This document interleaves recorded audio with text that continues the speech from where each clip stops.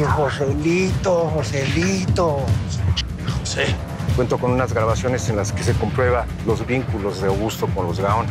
Dile a esos colombianos que lo hagan sufrir y que después lo maten. Te entiendo perfectamente porque a mí me pasó. Teniendo el arma en mis manos, me negué a creer la verdad. Ahora, ¿de quién depende tu amorosa vida? Mejor que se venga para que se quede usted con los niños por si me pasa algo. Te lo juro que saliendo de aquí no voy a tener... No. ¿Qué dijo que vas a salir vivo de aquí? Mi hermana es menor de edad. Y si no la llaman, voy a hablar a la policía porque ese tipo la tiene secuestrada. ¿Qué podía hacer? Podía ser decírmelo como lo estás diciendo ahorita.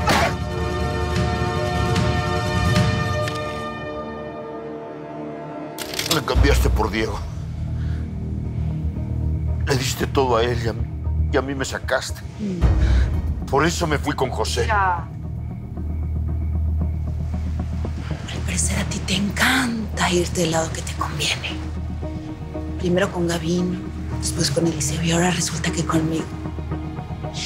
Felicidades, Augusto. Eres un excelente actor. Hice algunas cosas bien. Te traje dinero, negocios. ¿Sí sabes que por tu culpa le sacaron un ojo a Felipa? Por ir de chismoso con este cabrón. Yo no sabía lo que iba a hacer. Pues yo te voy a dar la oportunidad de que no vuelvas a traicionar a una persona.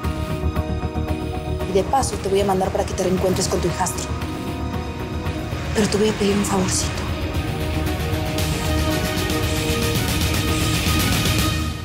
Le vas a pedir perdón de mi parte por haberla matado.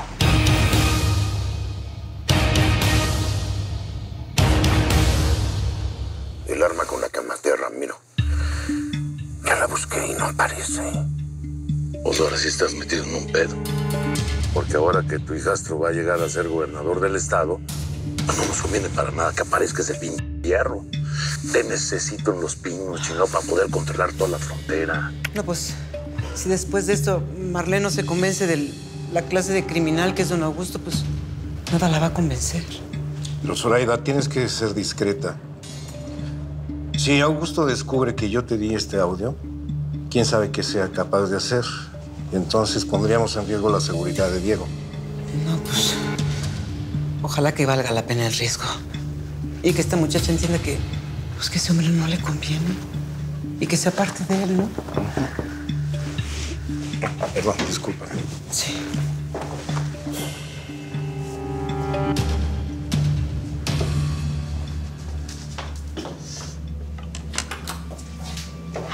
Salas, disculpa que haya venido sin avisar. Zoraida, ¿cómo estás? Qué bueno verte. A mí también me da mucho gusto verla, señora. Hablé con Marlene y me dijo lo que le contaste. Perdóname que no le haya hablado antes, pero pues es que la verdad estoy bien avergonzada de lo que hizo mi sobrina y pues, son cochinadas, señora, y la verdad me apena mucho. No tenía cara.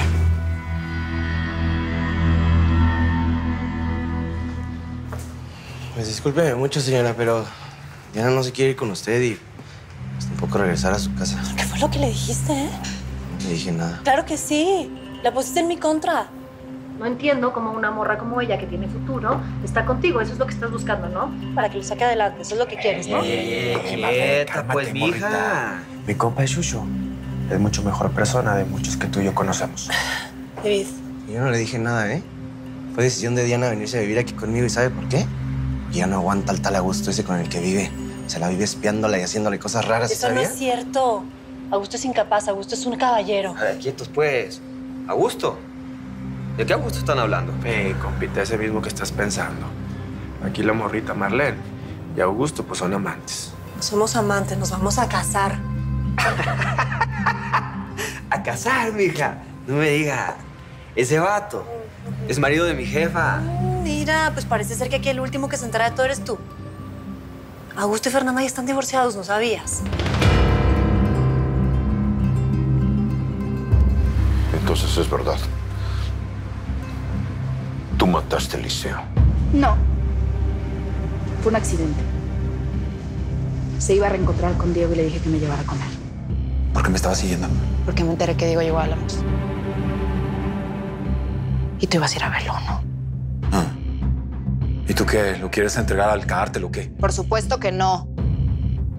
Después se alborotó y se me vino encima. ¡No, suéltame! ¡Suéltala! ¡No, suéltame, hermana! ¡Suéltame! ¡Suéltame!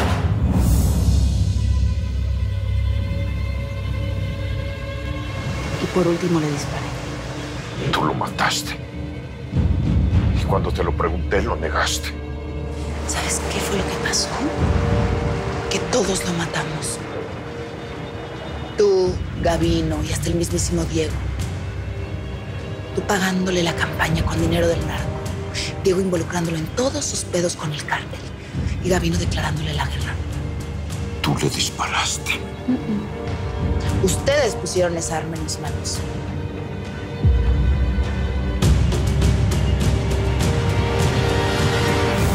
Bueno, ya bájale, ¿eh? Porque yo a la última persona a la que tengo que darle explicaciones sobre mi relación con Augusto es a ti.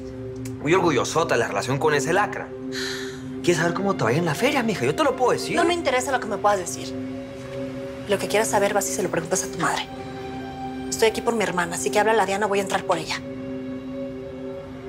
¡Diana! ¡Diana! Aquí estoy, mamá. Ya bájale, ¿no? Yo no me voy a ir de aquí. Ya bájale tú y nos vamos en este momento. Ve por tus cosas. No. ¿No? No. No. ¿Me dejan hablar con ella, por favor?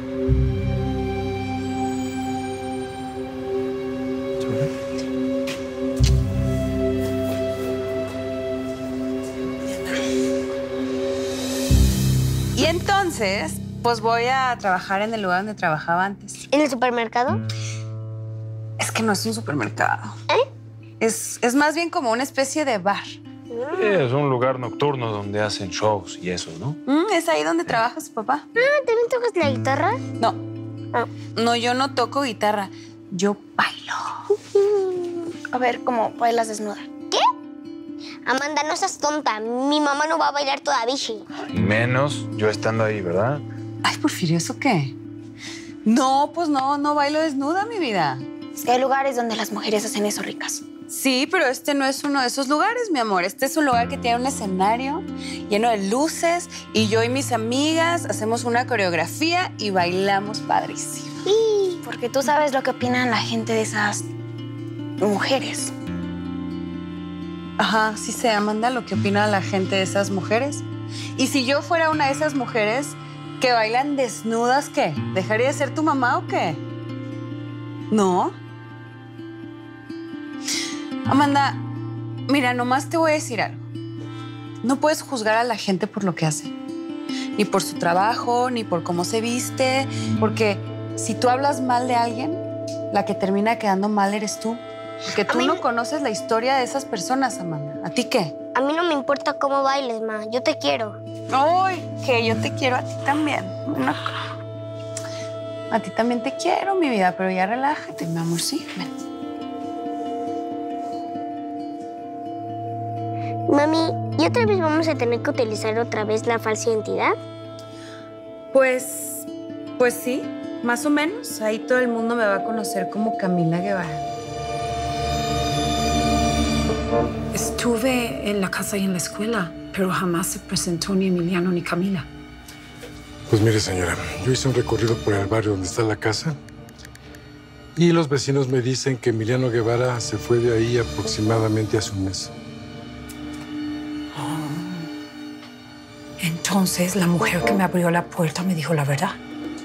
O puede ser una media verdad, porque según los vecinos, el resto de la familia sigue viviendo ahí. ¿Cómo? La que está en esa casa es Camila Guevara. A ver, Marlene, ir a la policía va a ser peor, ¿ok?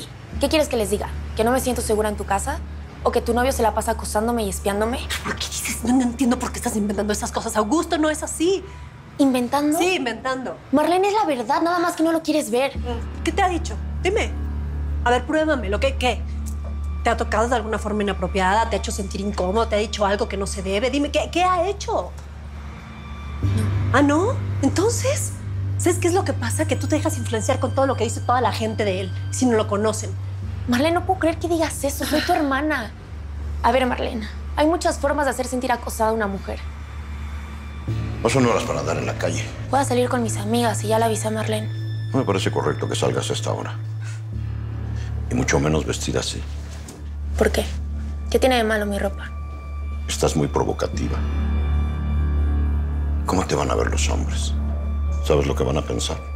Tú lo que necesitas es mano fuerte, muchachita. Qué triste que no me creas. Es claro que Augusto te comió el cerebro y no ves más allá de tus narices. Solo nos queda resolver un asuntito. ¿Qué vamos a hacer con estos maricos? ¿De verdad no quieres darles chumbimba de una vez? No. Pensalo. Para estas ratas es un premio matarlos. Hay que dejarlos que sufran un poquito más. Así que te voy a pedir de favor que me los guardes aquí un ratito. Asesino. Ey, eso es lo que eres, Circe. Una asesina. Entonces, ¿qué estás esperando para matarme? Que si no lo haces, te rajo del ombligo al cuello y te saco todas las vísceras. Y se las mando a los perros. Lo mismo voy a hacer con Ramón y con tu bruja. ¿Cómo la ves? ¿Y cómo le vas a hacer? Si estás hablando nomás porque no te he cortado la lengua. Mírate, Joselito, siempre vas a ser un maldito criado. Con permiso. Ahí nos vemos. Circe, no me dejes aquí. Circe, por favor. Le dieron una medicina especial, ¿verdad? Tú sabes que se la llevaron porque papá le dio una madrina. El imbécil de Diego se metió con